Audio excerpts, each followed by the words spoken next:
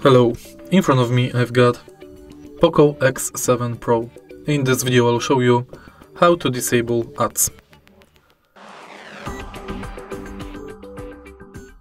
To disable ads on this smartphone you can use three methods. Firstly, let's go to settings and enter more connectivity options. Enter private DNS and type custom name dns.adguard.com. This should block all ads.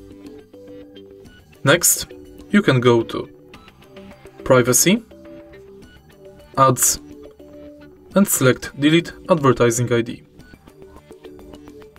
In the end, you can go to Security and Settings.